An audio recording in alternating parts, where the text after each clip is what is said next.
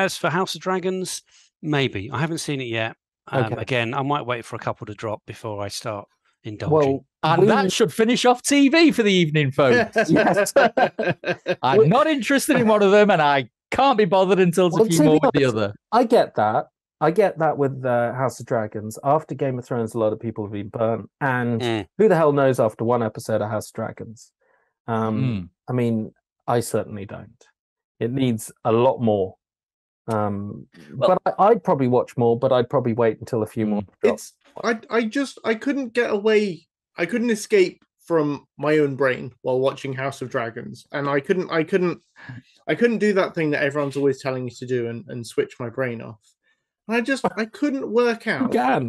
I couldn't work out why the decision had been made to make it look so different to Game of Thrones. Like, I don't mean like production design wise, like that. It is all very obviously within that like Westeros history. None of that stuff is particularly surprising.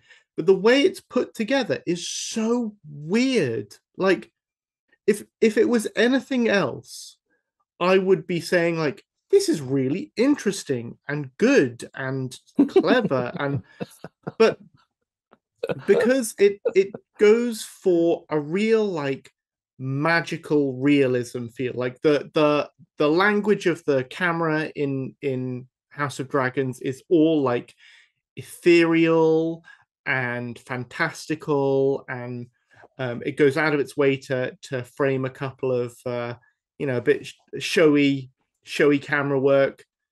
And Game of Thrones was never like that. It was always dirty, brawly, gritty, and this is not like that so far. True. Weird.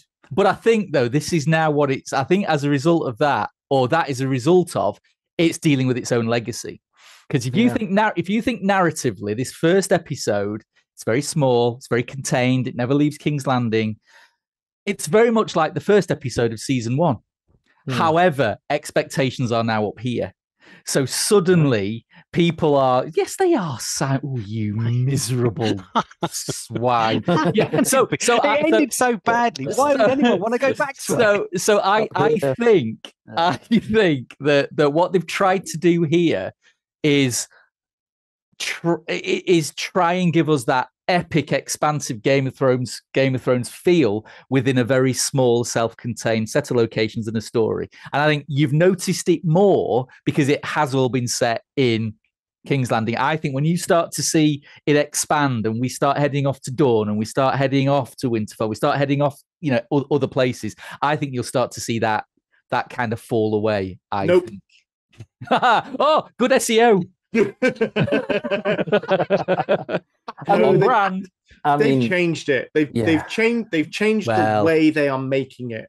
And well, to be fair, you've all said it all ended like a bag of spanners anyway. So maybe this is a good thing, Tom. I liked the last season. Yeah, but that's because you're wrong about like almost everything. Well, I keep telling you, I don't watch TV, and this should be blatantly obvious why.